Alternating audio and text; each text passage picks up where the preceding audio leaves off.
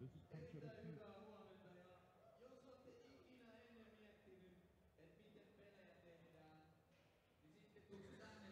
morning, Assembly, and welcome back to the ARTtech Seminar.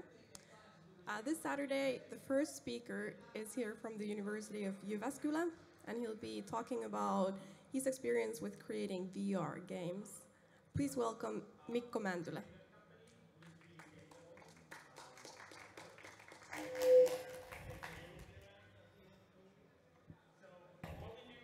Hello.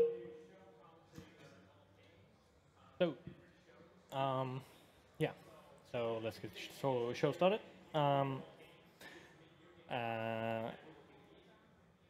My name is Mikko Mäntylä. I'm a student at the University of Jyväskylä, and I'm also a hobbyist game developer, and also do a lot of other things. But one of my kind of main areas in game development, what I'm particularly interested in is accessibility and kind of different kind of use cases, and making the game experience different or better in many cases, and like to learn about it more. And that is why I'm also having this presentation, which somewhat incorporates that certain thing. But what I've done is initial firefighting simulator. I made it with Unity using the virtual reality toolkit asset, and it first started in a hackathon last year, but I've been developing it for around 2 weeks now, and I've incorporated some of my things that I've learned with accessibility for it, and also learned many new things with it. And a little bit about getting started with your very first VR game. And when people first start thinking about making the first VR game, what should I create VR games? There are many reasons for and against it, and you will probably hear such thing as VR is the future, though we don't actually know if it's going to be big anytime soon or anything, because as the numbers are right now, VR isn't popular because it is expensive. And because it is expensive, game companies don't put that much money in it, and therefore there are not that much content for people to buy VR equipment. It's a bit of a loop, and because of that, VR isn't that big, even though it is a lot bigger than it first came out. And what I think about VR and about any kind of development, well, whatever it is, if it's fun, just do it, because you will learn always new things about it. And there's nothing wrong about learning new things. And I'm going to tell you about some things that are wrong with VR. Not exactly wrong, but what can be a real hindrance and what are some real problems that can arise when developing the VR games. Here comes the first thing, which is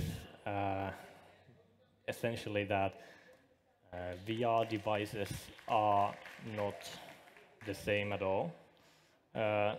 There are, as many of you probably know, there are two big main contenders are HTC Vive and Oculus Rift, and they have some similarities. For example, the head-mounted device, the HMD, they are quite similar. You can lean, you can move, and with an external, you can have both of them room scale too, if you want, which makes the head device mostly the same. But where the difference comes in is the controllers, and even the shape of the controllers are really different. On Oculus Rift, it's more of like a gun, where the Vive is more of like a what do I call, a television remote, for example. That's what it seems to me, at least. And then there's the third and the most popular one, which is Android. Android VR, for example, Gear VR from Samsung, and Google Cardboard on most Android devices. And that isn't at all comparable to the more expensive PC variants, because on mobile you don't have controllers, and the head device even there are not so many positions for you to be. You can't lean. You can just kind of work with the sensors with it, and you can just move your head around, mostly for sitting experiences. But it's still more limited compared to Oculus Rift sitting experience. And one of the things that I started running into when I tried kind of establishing my my image on how are there any standards on the Vive controller. I use primarily Vive because I own it, so it's going to be mostly from Vive perspective, though I've tried all the major contenders for it also. So that the Vive controller is quite simple. It has some really good layouts. Buttons have pictures on it, which makes it more easier to kind of get the idea what the button would be supposed to do. For example, it has a button which has 3 vertical lines in it. Represents kind of like a menu button that you can see in most UIs, but not all games use it like a menu. Some games use it like a menu. When you click it, you open some kind of menu. But I've seen examples where, for example, you drop an item with it, which is not consistent at all. And that's kind of like the problem when you kind of don't have that much of a standard. The Vive has some standards. For example, when you press the plate pad on the top side of it, it is used primarily for teleporting in most games, and that's something that that is quite established as a standard. But on top of that, there are really pretty much no standards for anything. In some games, you can pick up items with the trigger button. With some games, you can pick up items with grip button, and so forth and so on.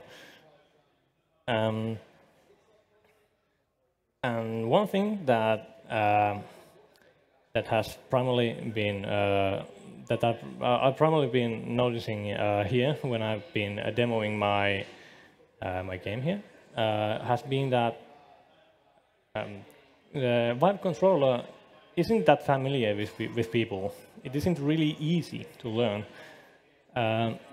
My theory on why it isn't that easy to kind of get a grip on the controller is because you don't kind of inspect it before you put on the headset. When you go, I want to try out the Vive game, people are just going to put the head device on you, give you the controllers, and then you're like, okay, I'm going to play this. But you're going to have the controllers like whatever on your hand, and you have absolutely no clue what the controllers actually have on them. For example, the controller sides have the grip buttons on them. Absolutely no one knows that they exist if they haven't actually seen them with their own eyes before, and someone telling them that there's a grip button on the side and it probably has some function on it. And that is, to my mind, one of the biggest problems in VR at the moment, because VR is mostly used in an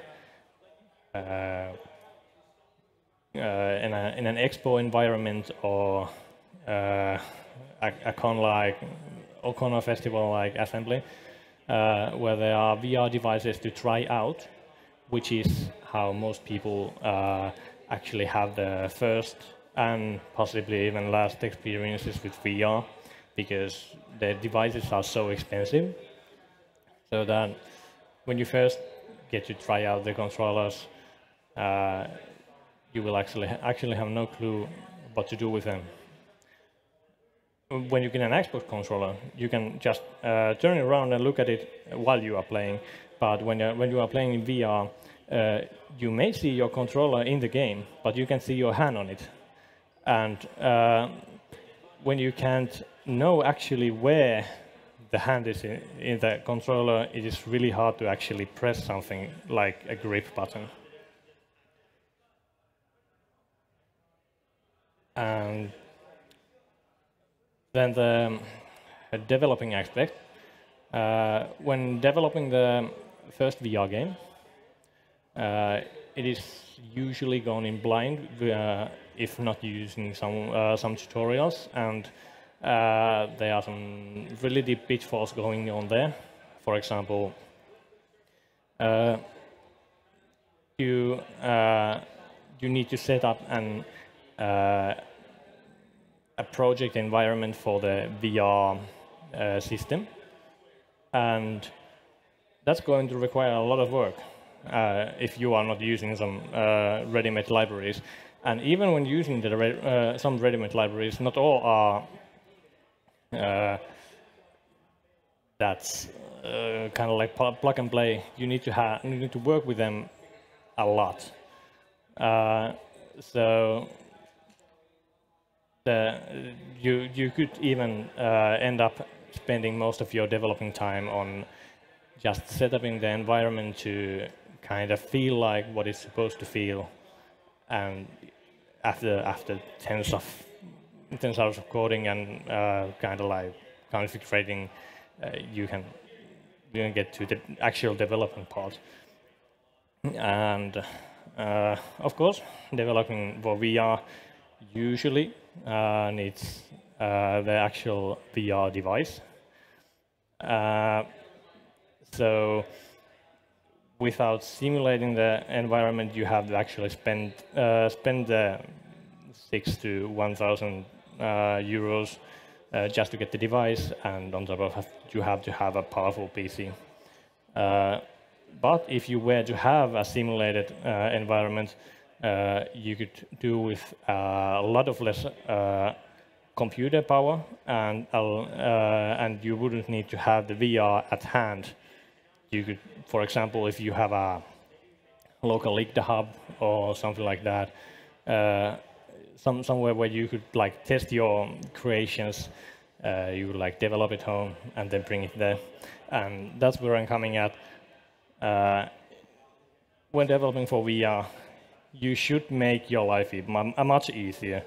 And by that, I mean mostly using libraries.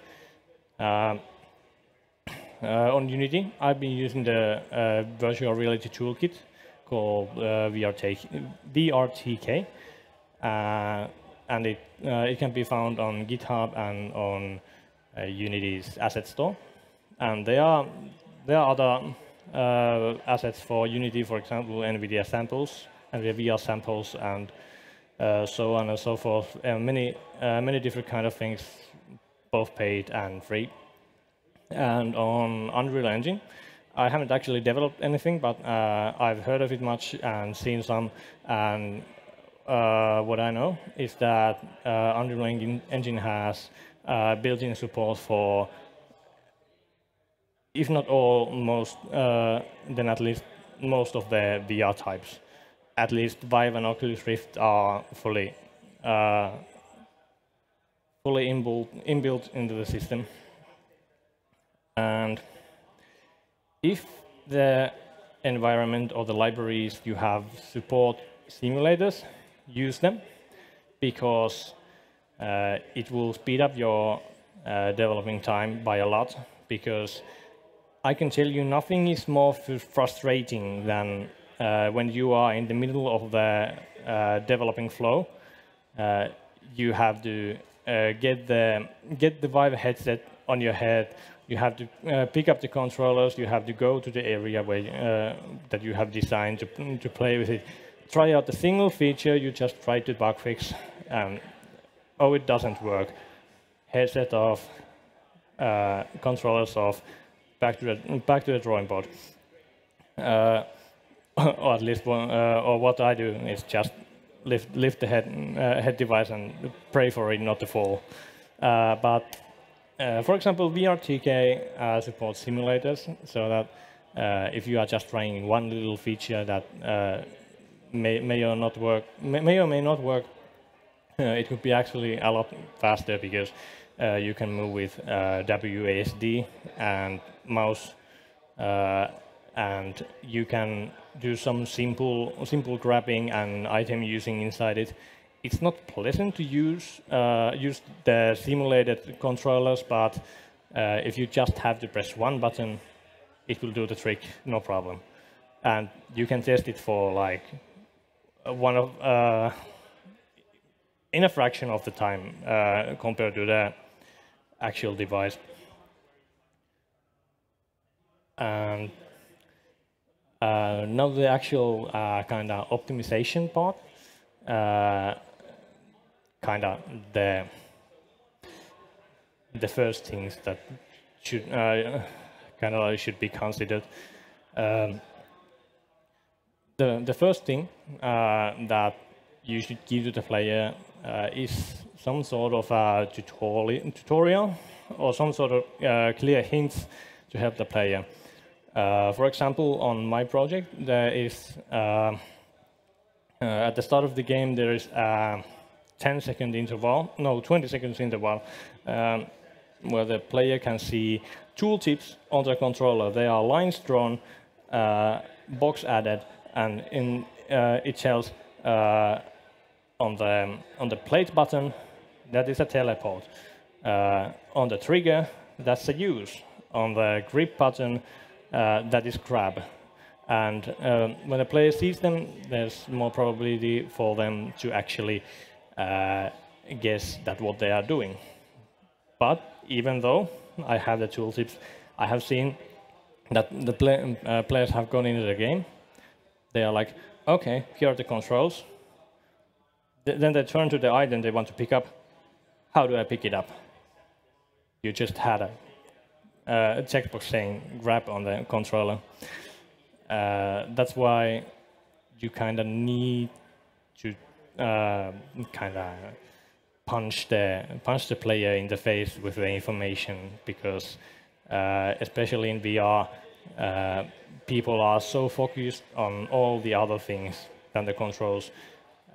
They just expect it to come naturally, but it's VR, it's technology, and it's not perfect, so it doesn't feel as natural as it could someday. So that's why we need to kind of help the expectations come a bit closer and give them clear hints on things. And what I put there is if controls don't work, make better hints or try something else. And this is especially coming from my point of view, because I stubbornly insisted on using the grip buttons on picking objects up. And as I told before, the grip button is the least noticed button in the whole Vive controller. But I still insisted on using it because I think that it's an intuitional way of picking things once you get to know of it. But now I'm thinking a bit backwards that maybe I just should use the trigger button because that's what everyone tries to use. It's the most intuitional button to actually try when you are first trying out VR. It's on your forefinger, and you are like, I want to grab this bottle up or whatever. Forefinger. Because nobody's going to try about actually doing some gripping motion. So it's something that I learned myself. I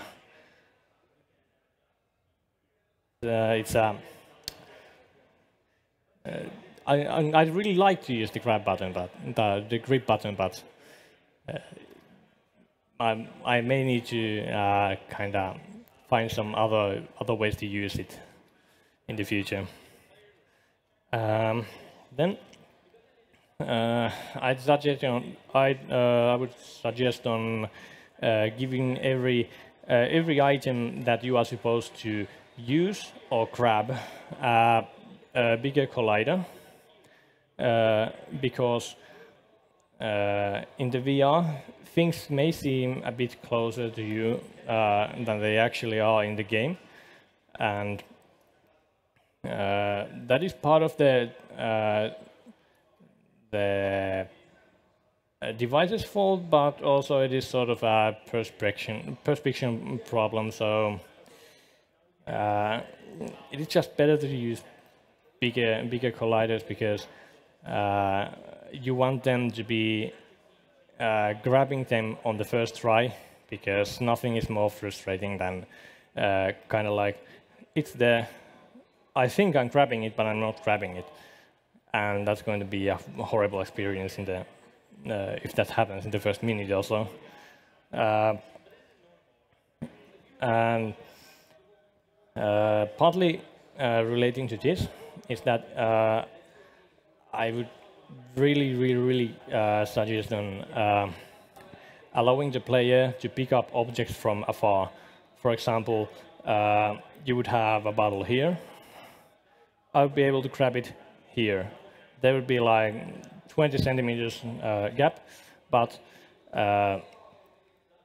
it is just good game design to allow that, because you don't want to go for that extra mile for that little bit of realism, because mainly the biggest problem is you pick out an item, oops, I accidentally dropped it. It's in the floor.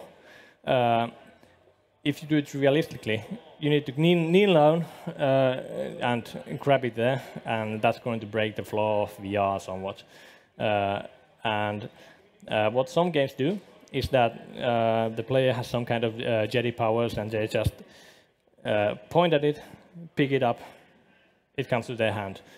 And that is actually quite intuitional, so I would greatly suggest on doing that. And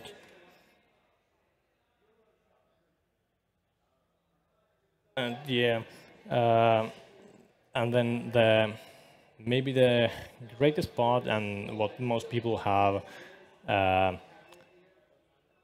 actually most people at least think about it when they're developing VR games or playing them at some point, is the motion sickness.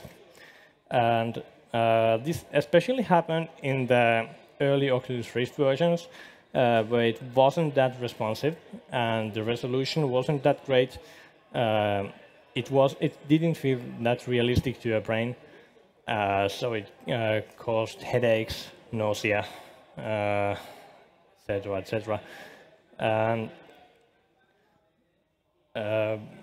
Nowadays, things that now that we know more about VR and we know how to tackle some of these problems, I can give you some of my recommendations. And the first of which is that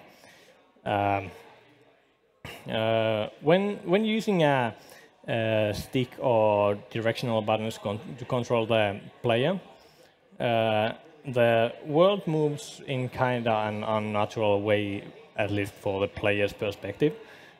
You are moving, but you are not actually moving your legs, and you are not feeling the movement. You are just gliding through the world, which is terribly unrealistic to your brain. And that, in many cases, causes nausea for people. And there actually are some ways to fix that a bit. The biggest problem is that usually in that kind of movement, the movement is kind of jerky. You are just transforming the player's position in the world, and you should kind of make it as smooth as possible. When you want something to be pleasant, you want it to be smooth. Even if the jerky movement isn't on the actual player, it can be an object that you are spinning around. But if it is spinning around in like 5 degrees at a time, it looks unnatural, and it causes motion sickness on some people, even by seeing an object move in an unnatural way. So it is, I suggest on making objects move smoothly, rotate smoothly, move smoothly, because that is, in my mind, the #1 reason why people get motion sickness in Oculus Rift games. This doesn't happen that much in HTC Vive, because the player is using their own legs, their own arms. They feel the motion that they are doing inside the game, and that is what should be considered when making Vive games, that maintain that kind of control, feeling that you are the character that you are playing inside the game. And as long as that happens, most people won't feel at least that much motion sickness. Of course, there are always people who will be much more sensitive, and these things may not help them, and they maybe could have other kinds of way that it could be made better. But these are at least some that I have noticed. And one thing that should be avoided, in my mind, is that never make the player look at their feet if it's not necessary, because when player looks at their feet and they are not seeing them, the brain will automatically kind of snap that something is wrong. I'm not seeing my legs. I've actually seen people kind of lose their feet, become really unbalanced when they are looking at their feet and they are not seeing it, because if they are really sensitive to it, they may immediately lose the sense of ground, for example. The same kind of thing could happen also when jumping and falling in-game.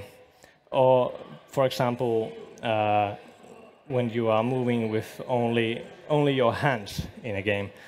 They are quite the same in the end, because you are doing a movement that your body is telling you that you are not doing.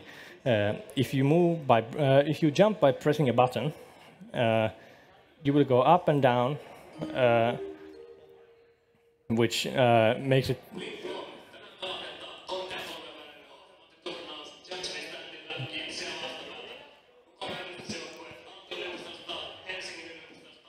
I'll wait for that.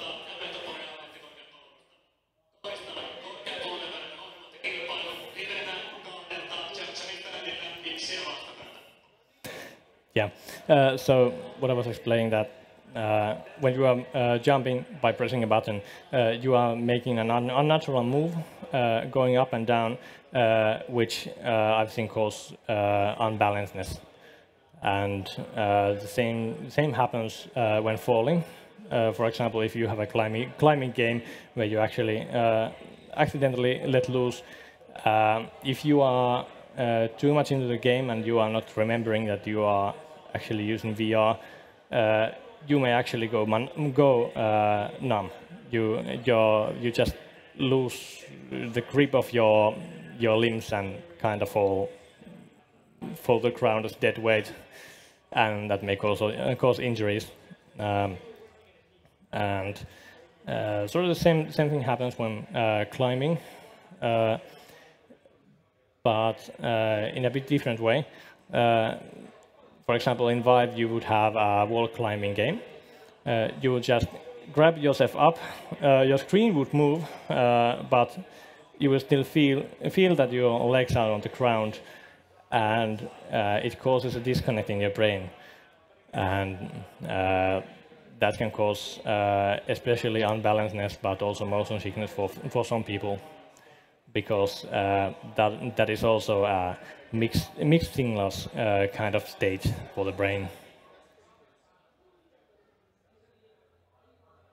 And that's what I have to say about my own experiences. And if you have any questions, I'd be more than happy to answer them.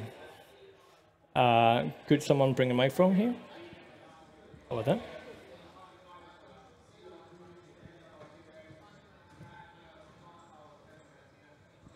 Hi, thank you for the talk. You talked about switching between developing and testing it out inside VR, like you just put up your headset or something like that. Yeah. Do any of the current tools support staying inside VR for things like modifying the colliders or even placing items in a scene? Because I guess if you, as you said, you have to make your colliders bigger, you would still need to test it inside VR, right? So is there any support for having like an edit mode inside VR? I've actually thought about that, and that would be a really good feature. But as of now, I haven't found a way to do that. Because, for example, in Unity, the changes that are made inside the game while the game is running will be reverted when the game is stopped. So I think that is possible, but I don't know if there are tools for it yet. Any other questions?